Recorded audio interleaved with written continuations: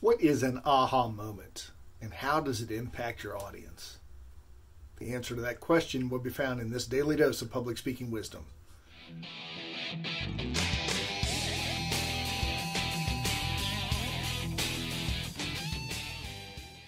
Over the years, I've gotten so much valuable insight and memorable quotes about the art of speaking. One of the most powerful I've ever heard comes from a fellow coach, an acquaintance of mine, Don Nocera.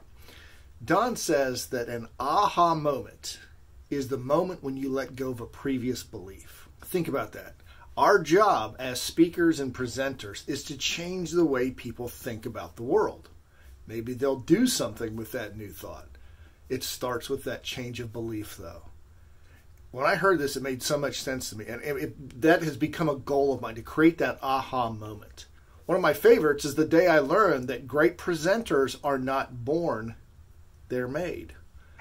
It's when I heard the story of one of my mentors and speaking heroes, Darren LaCroix, a previous world champion of public speaking and a certified speaking professional. When I heard his story about how he was voted least likely to be funny in high school, he went on to become a comedian, and through the world of comedy, he entered Toastmasters, won the world championship, became a part of the National Speakers Association, and a highly accomplished professional speaker.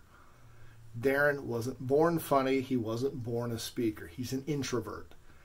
The day I learned that was an aha moment for me. I was able to let go of previous beliefs about the art and the craft of public speaking.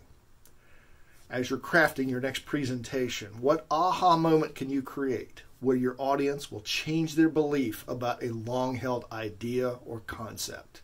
Develop that moment and you will create a long-lasting impact on others. Talk to you on our next Daily Dose of Public Speaking Wisdom.